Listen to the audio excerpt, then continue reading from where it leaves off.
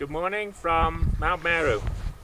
This is John Proctor reporting for Green Tourism, speaking to you from 4,562 meters with my ranger friend Bahati Juma, Yeah. and Quentin, who's doing the filming, thankfully. He's waving. And we have made it up a very tough mountain. We have a little more to go, you can see, and it's still very tough, but I think we're going to make it this time. Yeah.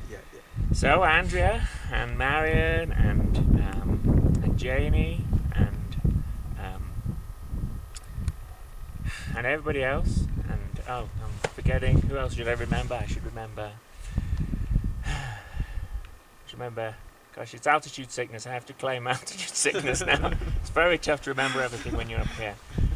Martin, obviously, who has to climb this mountain next, just to prove that he can do it too. But also for Teresa and Pamela, and of course for Catherine, and for Neil, and everybody else who works with Green Tourism. It's great when you take on a challenge like this. For about an hour, the last hour, I thought I wouldn't make it. I really thought I'm going to have to go back down, this is too much. And for a long time I thought this is too much, I'm just never going to make it. But I'm going to make it. It's good.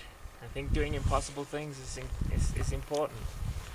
And although my fingers are a little frostbitten, and it's been the toughest mountain ever I've climbed, it's been a pleasure.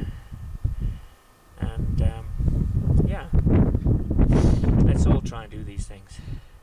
So I'll see you when I'm back down, if I make it, if I don't fall off the mountain.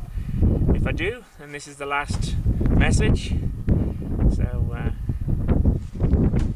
enjoy life.